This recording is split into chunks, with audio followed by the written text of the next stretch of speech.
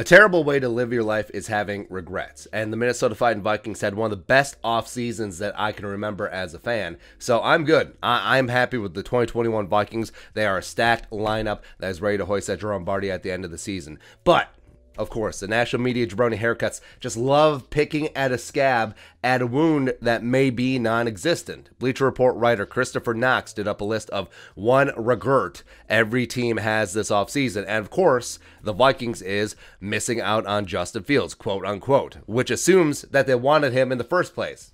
Whatever. Here's the write-up. Quote, the Minnesota Vikings have acted like they're close to moving on from quarterback Kirk Cousins. They used a third-round pick on Texas A&M signal caller Kellen Mond and tried to make a play for Ohio State's Justin Fields. As disclosed in a video published by the Panthers, the Vikings called Carolina in an attempt to trade up from number 14 to 8 in the first round 2021 draft. Florio PFT said, per a league source, the Vikings were targeting quarterback Justin Fields. Minnesota didn't land the number 8 selection, and Fields fell to the NFC North rival to the Bears at 11. Chicago traded up to get that pick from the New York Giants. That makes failing to land Fields doubly painful for the Vikings. Okay. Obviously, they tried to make a move for Fields. Oh, it's obvious? It's obvious, huh? The Vikings' preferred quarterback prospect. Oh, he was preferred? Because that's obvious. However, they're still going to massively regret not making it happen if he develops into a franchise quarterback and leads a division foe for a decade plus. And this was the narrative after the first round, where it wasn't even up for debate. It's like, oh, obviously the Vikings wanted him, so obviously they missed out, so obviously there will be regrets, huh?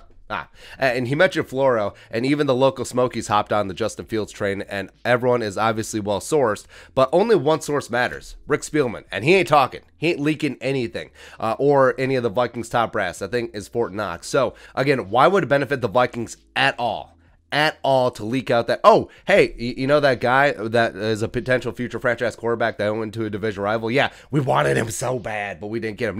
No, so obviously it's not coming from the Vikings camp, and we said it at the time. What's more likely is that the source is from the Bears camp, gloating that we got our quarterback at there, and the Vikings wanted him bad, but they didn't get him.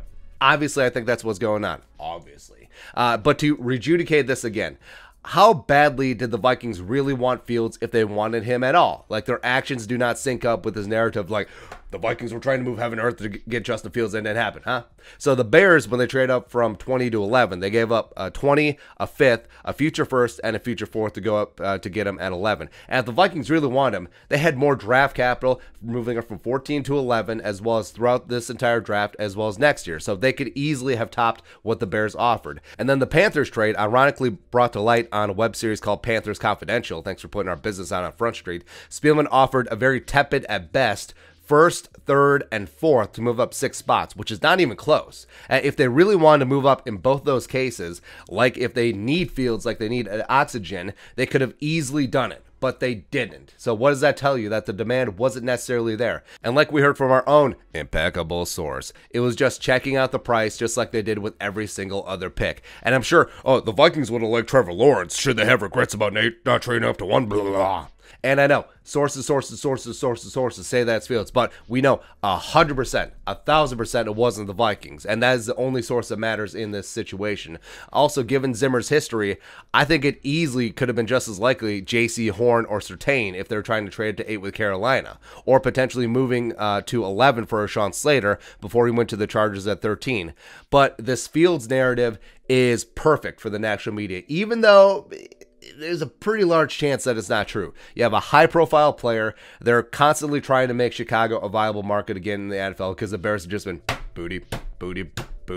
And the losers get to hit the Vikings with a brick twice a year. Did you know that the Vikings really wanted Justin Fields bad, but he went to the Bears and they screwed up, and they're the Vikings and they suck. But for the 17,000th time, if the Vikings really wanted him, they could have had Justin Fields. They had the draft capital, so their actions do not align with this narrative. Like, if they really were jonesing for him, they could have launched all the thirds, all the fourths, all the fifths, and the future picks to go get him. But they didn't. They did not. And by the way, I'm way happier with how this draft turned out. Darisaw at 23 when you probably would have taken him at 14. You got Kellen Mond, your potential future franchise quarterback, and Wyatt Davis with the extra picks. Plus, Chris Sims, noted quarterback guru, a guy that I trust on quarterback issues, he had Mond ahead of Justin Fields. So what do you want to do? Do you want Kellen Mond at 66 in the 3rd round, or do you want Justin Fields where you have to trade up heaven and earth to go get him?